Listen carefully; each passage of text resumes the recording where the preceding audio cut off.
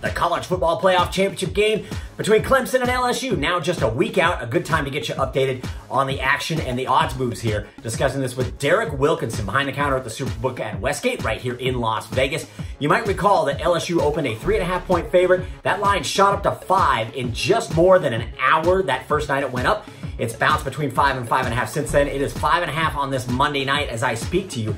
Derek said we've got a lot of money on LSU, no surprise there. And he said we expect the line to go higher, closer to game day, 6, maybe even 6.5.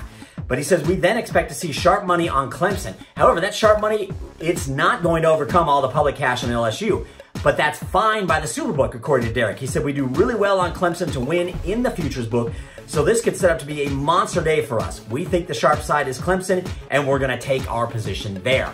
For the rest of my action report on LSU and Clemson, go to Covers.com. And to follow this game and all your games, make sure you download the brand new Covers Live app. You can track your bets, get sweat alerts, and more. Don't just make your bet, live your bet with the Covers Live app.